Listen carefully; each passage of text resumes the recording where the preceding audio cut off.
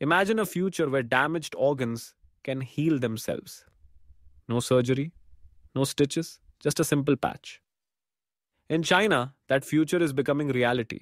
Scientists have created an ultra thin electronic patch, often called a band aid for internal organs. This tiny marvel is placed directly on the organ, using advanced flexible electronics and micro nanotechnology to deliver medicine exactly where it's needed. Instead of flooding the entire body with drugs, this patch uses a gentle, wireless power supply to safely open nano sized pores in cells right at the target site.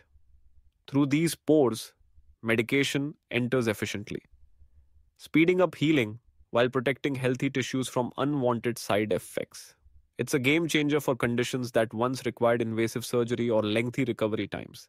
Early tests have shown promising results, especially in areas like trauma repair and medical aesthetics.